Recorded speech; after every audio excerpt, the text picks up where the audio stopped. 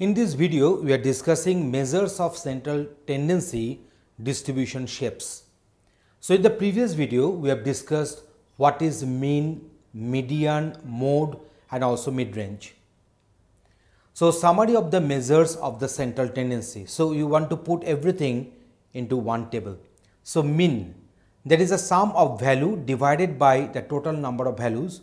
So in case of population, it will be represented by mu. In case of sample, it will be represented by x bar. Median, middle point in the data set that has been ordered.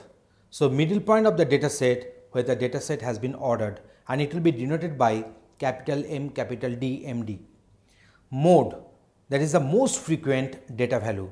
It will be represented by, there is no such specific symbol is given.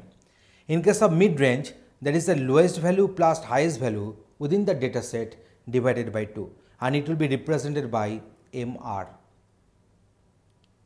Now consider this respective distribution shapes. So here it is C, it is our positively skewed or right skewed.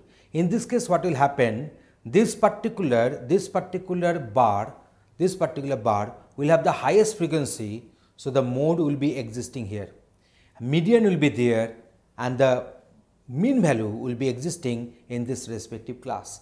So here you can find that we have drawn histograms, and this mode is that very particular class which is having the highest frequency. That's why this is the mode here. Median will be lying in this particular class in this lower and upper limits, and mean will be existing here. So in case of positively skewed or right skewed, the mode, median, mean, they will be appearing in these respective classes.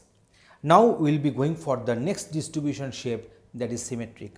In that case, the middle one, the middle class is having the maximum frequency, so the mode will be existing here along with median and mean.